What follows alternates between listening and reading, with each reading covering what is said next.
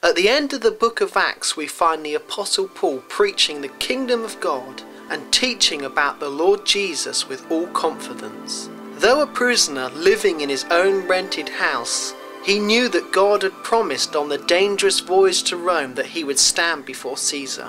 I wonder if ancient Rome knew that one day the message in the heart of this prisoner would in time penetrate the empire to its very core.